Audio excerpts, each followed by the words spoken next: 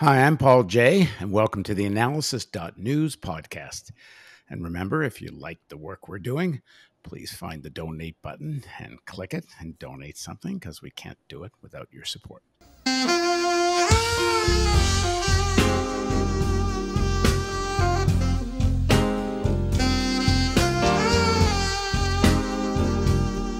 At the White House on Tuesday, September 15th, what's being hailed as a historic agreement on Middle East peace was signed. President Donald Trump watched as the leaders of Bahrain and the United Arab Emirates signed a deal normalizing their relations with Israel. Just how historic is this, and what, if anything, does it mean for the Middle East and the Palestinian-Israeli conflict? Now joining us is Phyllis Bennis. She directs the New Internationalism Project at the Institute for Policy Studies in D.C. Among her many books are Understanding ISIS and the New Global War on Terror, a primer, as well as the 7th updated edition of her popular Understanding the Palestinian-Israeli Conflict and Understanding the U.S.-Iran Crisis. Thanks for joining us, Phyllis. Great to be with you, Paul.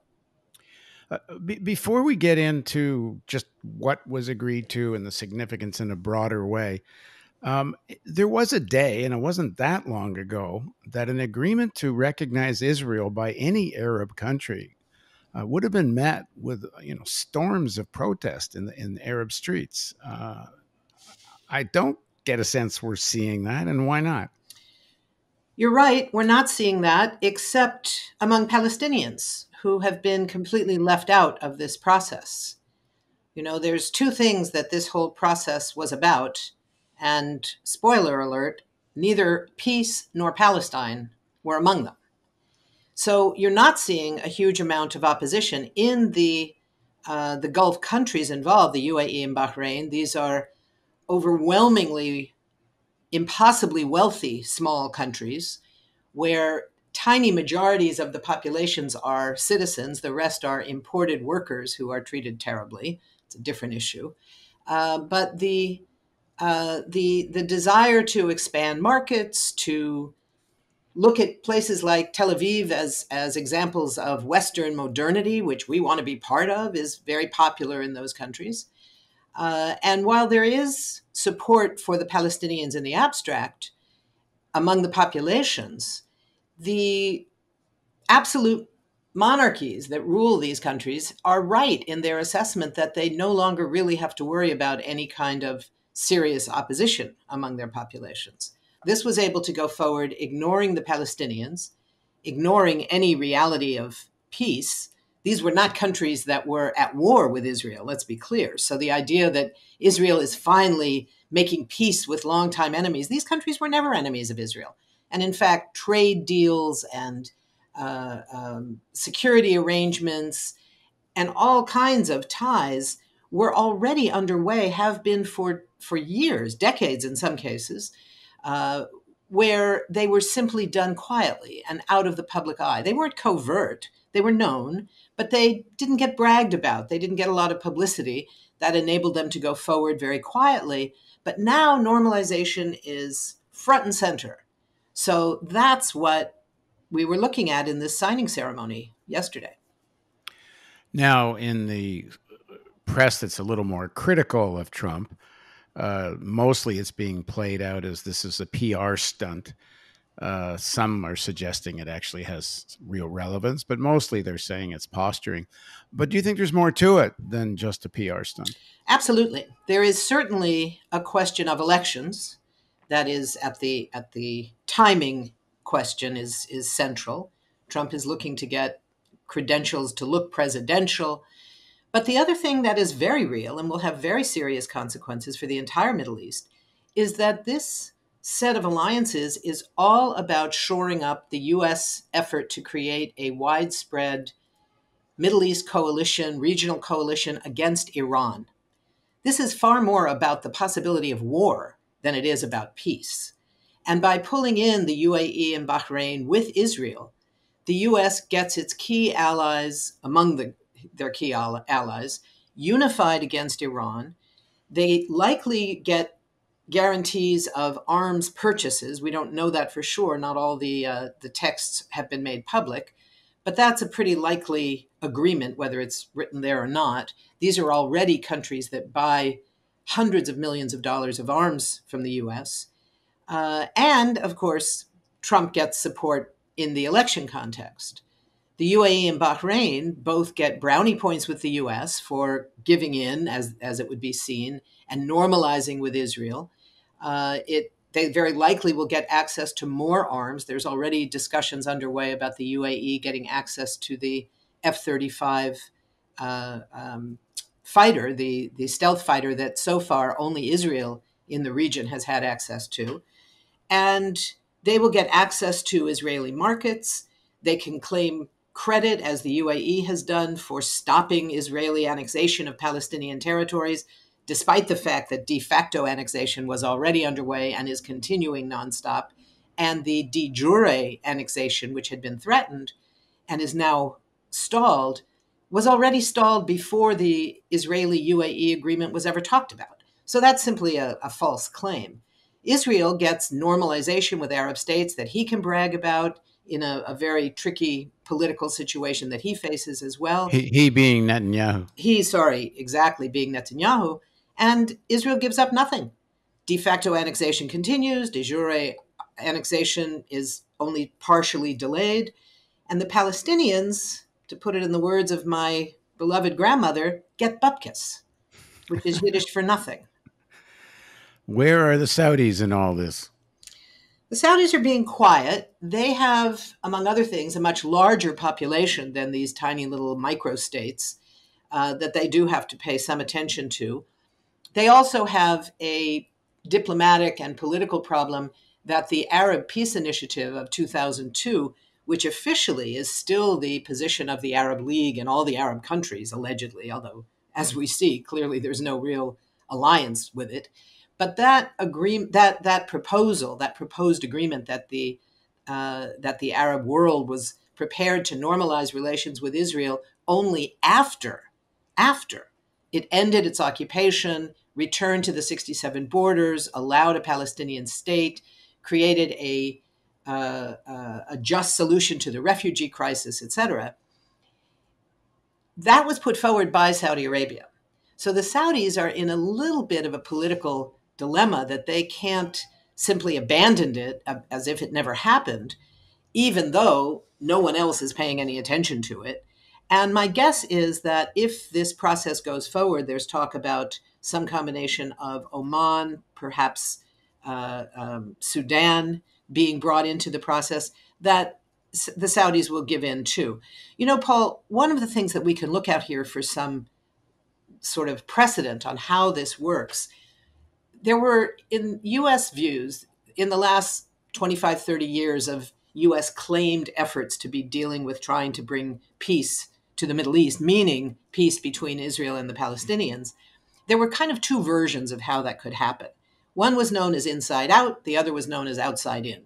The inside out version, which was clarified and attempted with the Oslo process, which, as we see, has not worked, but that idea was that you start with the inside. You start with forcing the Israelis and the Palestinians together. You figure out some way to get them to agree. And then the outside, the Arab states, would kind of had no choice but to go ahead and normalize relations with Israel as well. Well, that didn't work. That started in 1993, 94. It hasn't worked. The other proposal was what was known as outside in. That was reflected in the 1991 Madrid talks that were also orchestrated by the US even before Oslo. And that idea was you start with the outside. You start by getting Israel and the Arab states to normalize relations.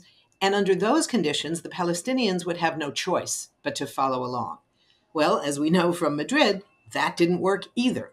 The problem with both of those models is that if you don't have justice for the Palestinians, meaning ending the 67 occupation, ending the second, third, and fourth class citizenship of Palestinian citizens inside Israel, ending the denial of the refugees' rights to return to their homes, if you don't have any of that, it's not going to work, whichever side you start with. And that's what we're looking at right now. You talk about this as part of developing a front, an American allied front. against Iran. One of the reports is that Bahrain was probably pushed into this by Saudi Arabia, or leaned on to join this by the Saudis, who have a lot of control over Bahrain. But the Saudi control does not extend over Qatar, and even though they wished it did, and there was quite an effort in the last few years to try to isolate Qatar by the Saudis and its allies. And I think part of this was about Qatar seemed to not want to play along on the targeting of Iran. Where is that now? Well, that has not changed very much. The boycott of Qatar, which has been quite significant in terms of its impact on the economy in Qatar, which has been largely cut off. Its population has a very hard time traveling to the other Gulf states. The Saudis, the UAE, Bahrain, and others have declared this boycott against Qatar, and they have a set of demands that they're holding to, one of which is that they get rid of Al Jazeera, that they end Al Jazeera. It's interesting that in that context, that just yesterday we heard that the Justice Department is going after one part of Al Jazeera's production. It's Al Jazeera, AJ Plus it's called, which is their online segment in English that is run out of the United States. The Justice Department is now insisting that it be registered as the agent of a foreign country. And the position of Qatar is that it's independent. Whatever we think about that claim, given that it is funded largely by the government in Qatar, the position of Al Jazeera significantly is that it's the same arrangement as agencies like the BBC, the Voice of America, all of these other national press outlets, and it should be treated no different. None of those others are required to become registered as foreign agents. So we'll see how that plays out, but it's quite likely that the initiative is a political initiative from the Trump administration designed to shore up the Saudi position in this conflict between Saudi Arabia and its allies versus Qatar. So right now, Qatar is not participating in this move. Interestingly, Oman they do seem to be sending signals that they might be interested in some kind of a peace agreement with Israel.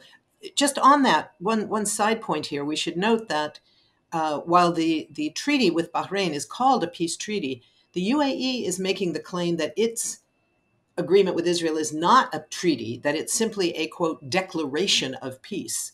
Now, exactly what that means, if there's really any difference, we don't know because it has not been made public. But it's especially when they weren't at war anyway. Precisely. None of these countries were at war with Israel. So in that context, it's been interesting that Oman, which in the past has served as kind of an interlocutor between a number of the Gulf states and the United States and Iran, is now indicating that it might be interested in signing on to a deal with Israel. So it's not clear yet whether that will happen or not.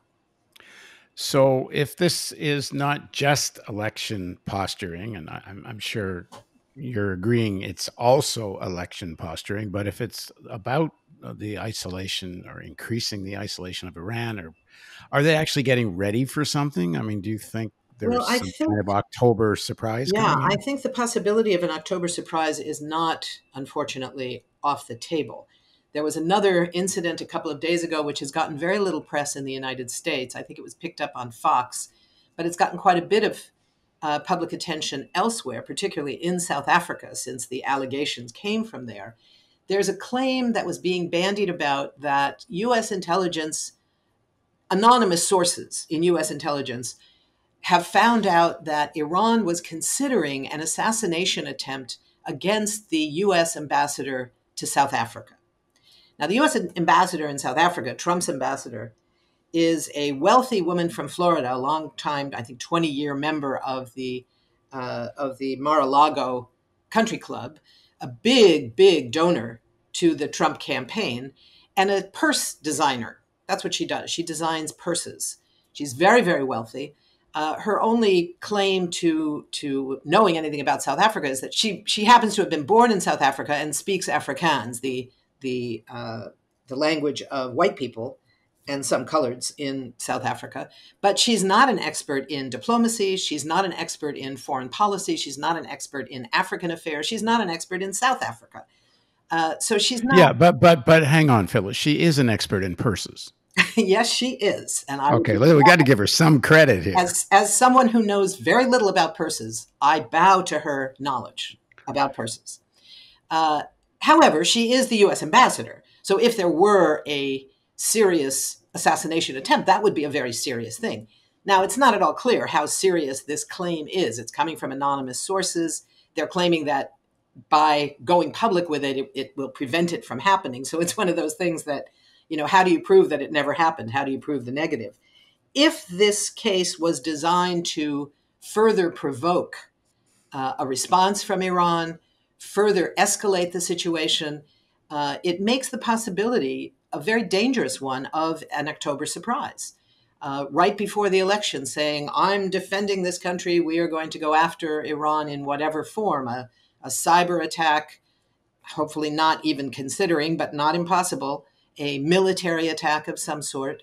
And all of this is being framed on the U.S. side as the likelihood that Iran would do something like this as retaliation for the United States move at the beginning of this year on January 3rd, when the U.S. assassinated the Iranian General Soleimani on Iraqi territory, who was a very powerful and quite beloved political figure in Iran, as well as a military leader.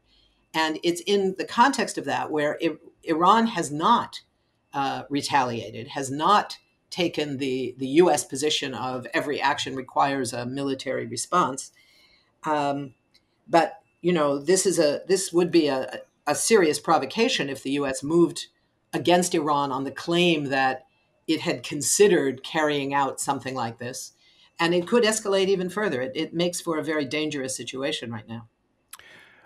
But we don't see the sort of drumbeats for war with Iran that we had seen earlier. It seems to be all about China now. So far, that's true. But the U.S. is certainly not about to go to war with or even threaten China in the same way for an immediate, hoped-for public boost. That's the danger of something like a possible attack on Iran. There could be a view among some in the White House, not among anybody who knows anything, but among political appointees whose only concern is to make sure that their guy gets elected. They may well believe that they could attack Iran with impunity and there would be no strategic consequence, and they would get a lot of popular support for it. Do you think that's true? I think it's not entirely untrue. I should say, I don't think this is very likely to happen. I just think it's a possibility that we can't completely put aside. The sanctions have been extremely onerous on Iran. What do you know about what's going on inside Iran now? Well, I think the main thing is exactly what you say, Paul. These sanctions have had a devastating impact on a country with a large middle class, a very wealthy and advanced country technologically and in terms of infrastructure. Suddenly you have, in the last couple of years, as the U.S. has gone about the escalation of sanctions, particularly since 2015, particularly since 2018, when the Trump administration pulled out of the Iran nuclear deal and immediately ratcheted up levels of sanctions, the impact on everybody, certainly the most on the poorest sectors of the population, but on the middle class as well. Access to medicine has become very, very difficult. Even in some areas, food has been facing shortages in some areas. There's problems getting parts for civilian aircraft, for instance. So it's become quite unsafe in many cases to fly inside Iran. So the day-to-day life of ordinary Iranians is being affected enormously. The impact on the government and certainly on government decision-making around strategic issues has been unaffected, which is always the case. It was the case during the dozen years that the U.S. imposed absolutely devastating, crippling sanctions on Iraq, where the impact was on the civilian population, not on the government. It's been true historically in Cuba. It's true now in Venezuela. So the question of economic sanctions always impacts the civilian population, and governments are always able to protect themselves from the impact of those sanctions. The Obama administration, the Obama/Biden administration, well, it didn't change at all the American strategic support for Israel, seeing Israel as sort of, some people have called Israel the land-based aircraft carrier for the United States in the Middle East. But there was a very bitter relationship between Netanyahu and Obama. Netanyahu came and spoke to Congress in a way that was meant to offend Obama, and it seemed to have some effect on the relationship. What do you expect from a Biden? Do you expect any of that kind of antagonism between Biden and Netanyahu? Do we see any difference in American policy under Biden? I think there will be a significant difference between Trump policy and Biden policy. The difference between Biden and Obama policy will be significantly less visible. As you say, the strategic relationship did not change under Obama. Crucially, the continuation and indeed the escalation of U.S. military aid took place under Obama. The Memorandum of Understanding was signed in, I believe it was 2014 under Obama. It was a 10-year agreement with Israel in which the U.S. agreed to provide $38 billion, $3.8 billion a year to Israel in direct military aid. None of it is economic aid. It all goes directly to the Israeli military. And that was negotiated under Obama. So the question of the strategic partnership did not change. What did change was not only the rhetoric, which certainly, as you say, Netanyahu treated Obama with incredibly overt, raw racism. And it led to, among other things, the decision of more than 60 members of Congress, most of them from the Black Caucus, who publicly decided to skip the speech when Bibi Netanyahu showed up at the invitation of Republicans to address a joint session of Congress, and treated it as if he were making the equivalent of a State of the Union address, bringing guests that he pointed to as if he was in his house rather than our house. It was an incredible affront and incredibly racist in his treatment of Obama. And the rhetoric was very sharp. In 2010, early in the Obama administration, that was sort of at the height of this kind of personal racist treatment, and the tension was very high. What was interesting at that time, there was a poll taken. It was a Zogby poll that summer, and it was at the moment when the press was writing about the false claim that Obama is throwing Israel under the bus, Obama is abandoning the strategic relationship with Israel. None of that was true. But the rhetoric had changed, and the press was responding to that. That same moment, the Zogby poll people did a poll on foreign policy that included a question on U.S. relations with Israel. And the question asked specifically about Israeli settlements. And it said, Israel is building settlements across the occupied territories. Which of the following two sentences best describes what you think about that? So sentence number one was something like, Israel is building settlements for security reasons and they have the right to build wherever they want. Sentence number two was something like, Israel is building on expropriated land and the settlements should all be torn down and the land returned to its original owners.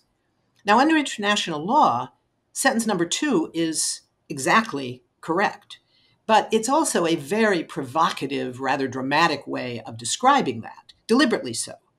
Despite that level of provocation, 63% of Democrats supported the second sentence, supported door number two, if you will. And it spoke very sharply to the degree to which support for Israel has become a thoroughly partisan divide in this country in a way that it has not been in the past. And that continues today. It is a Republican issue to be unqualified, unconditionally supportive of everything Israel wants and everything Israel does. Democrats, even mainstream Democrats, are no longer prepared to do that. And Within the Democratic Party, there's a progressive wing, the Bernie Sanders wing, the Elizabeth Warren wing, the AOC wing, whatever you want to call it, who are far more willing to be critical of Israeli policies, and even for the first time are now talking about considering conditioning U.S. military aid, something that has never been conditioned, on Israeli acquiescence to and agreement with and operation with human rights law. That if Israel continues to violate human rights and violate international law, there should be a cut in military aid. That's never even been mentioned. And it's now a regular feature of the discussions in Congress. So it's a very different world right now. And Biden's going to have to respond to that, even though he probably is not that happy with changing that. He's a longtime supporter of Israel with a very personal tie that Obama, for instance, never really had. So it's going to be a little tougher, but I think he's going to be more vulnerable to the changes within the Democratic Party and thus the pressures from outside, from political movements. He's going to have to respond in a way that earlier leaders, earlier presidents never had to face. Now, one would think Biden is going to want to restore the Iran nuclear deal. Absolutely. And certainly these Gulf countries, the Saudis, the Israelis are very opposed to that. Which I guess is one of the reasons they're playing along with this. Right. They want to do this before the new administration comes in. To what extent will this affect the elections, do you think, that all these countries, especially the ones with so much money, really want Trump to be reelected? I don't think it's likely to have that much impact. The support for it is very strong among big-time supporters of Israel, which means a sector of the Jewish community, a diminishing, rapidly diminishing sector, and a very large sector of the Christian Zionist or Christian fundamentalist evangelical movement. That's where the bulk of Trump's support on his Israel policies come from. Far more significant far more significant in the Republican Party than Jewish support. Even with the shifts on Israel, Jewish support for Republicans and Jewish support for Trump are still a relatively small minority. It comes from the wealthiest. It's people like Adelson and others who are longtime backers of Trump and backers of Israel, backers of Israeli settlement processes in specific. But they don't speak for anywhere close to a majority of the U.S. Jewish community, and they can't provide those votes. So I don't think it's going to have that much direct impact on the election. Trump's base will talk about loving Israel, so they'll love this. But they're also racist in many cases towards Arabs. And the anti-Muslim, Islamophobic component in those communities is very strong as well. So at the end of the day, these leaders are still Muslims. It was interesting to me that all of them appeared in Western-style suits and ties, which is traditional for the Israeli leader, absolutely not traditional for officials in the Gulf states, who almost always appear in Arab-style robes. I think that was a very specific, I'm guessing, this is purely a guess, that it was suggested to them perhaps that they do that would be more helpful to the Trump campaign, because his base would probably not appreciate seeing these so-called friends appearing looking like Arabs. If they dress like next to Trump, right? Exactly. Right. All right. Well, thanks very much for joining us, Phyllis. Thank you, Paul. It's been a pleasure. And thank you for joining us on the theAnalysis.news podcast.